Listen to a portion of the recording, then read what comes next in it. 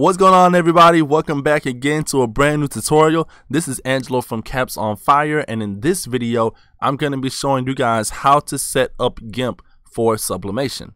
Okay, so the reason why I like Gimp is mainly two reasons, and these are the only reasons that I really need to like this program. Okay, it's 100% free, and secondly, it's pretty much a complete duplication of Adobe Photoshop. So this can do everything that you can do in Adobe Photoshop minus the little $20 or how much ever you're paying per month for this. Okay, so the very first thing we want to do is to click on the subscribe button, as I will be uploading more videos on the consistent basis. So to be notified for that, just click subscribe and then you'll be all set. So the very first thing we want to do is to go to gimp.org. As soon as you get to this site, just click right here where it says download, and it'll give you the version number. Just click download. After that, you will want to select whichever program you're using on your computer. So for us, we're using Microsoft Windows. OS is of course for Apple users, and then you have Linux users. So once you click on whichever one you need, you go to download, and then it'll just go ahead and download straight to your computer.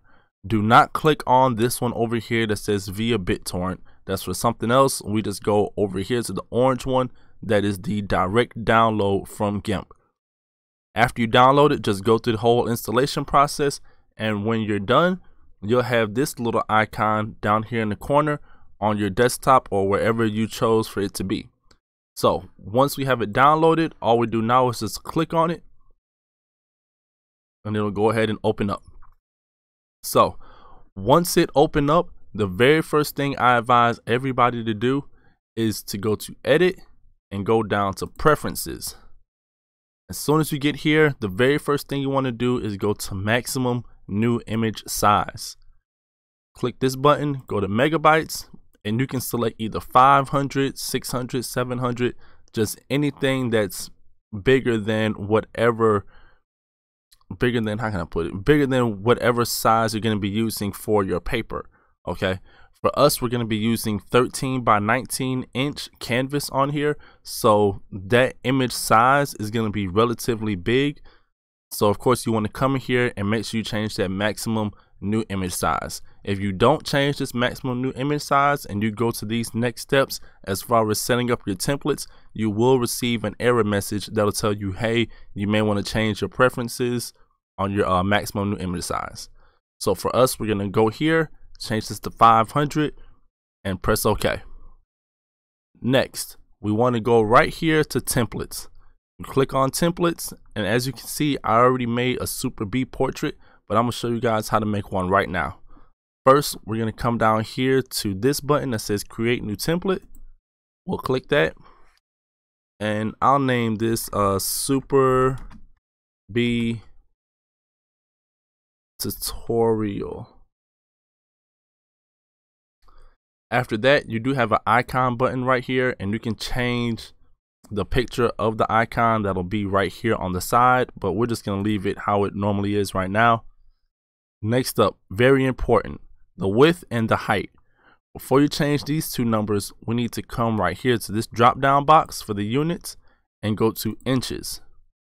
Once we do that, for the width, we can do 13 inches for the width, and height, we'll do 19 inches for the height.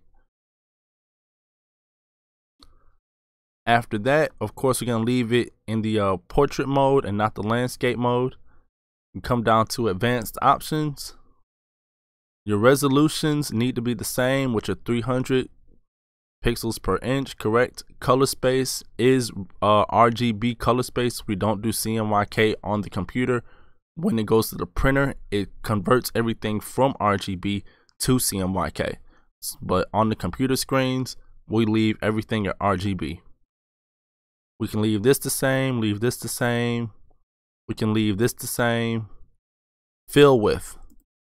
Instead of background color, we're going to do transparency, because when we're dealing with sublimation, we want to have transparent backgrounds for our image, so we don't have that boxy look around our image in case we fill the background with black or white or any type of solid color.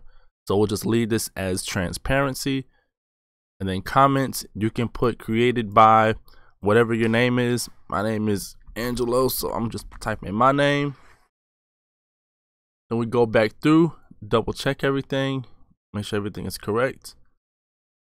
Yep, that's all fine, and we just press OK. And then that creates a new template for us. So after this, we don't have to ever come back in here and create a new template whenever we decide to make a new image. All we do is when we open it up, we just select our template. We come down here to this icon, which is the create new image from selected template. Press that, and there you go. Now you have a blank canvas and you are ready for designing.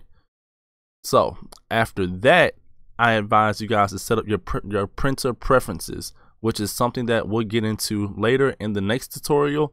But for now, you are set up and you are ready to go with designing in Gimp. So I hope you guys really liked this video. If you did, please press the like button. If you have any comments or any questions at all, you can either type it down below in the comment section, or you can press the description, go down into the description, and it'll be a link to our Facebook group where we can help you a whole lot faster through there, and you can be able to submit pictures if you need help with anything or stuff like that.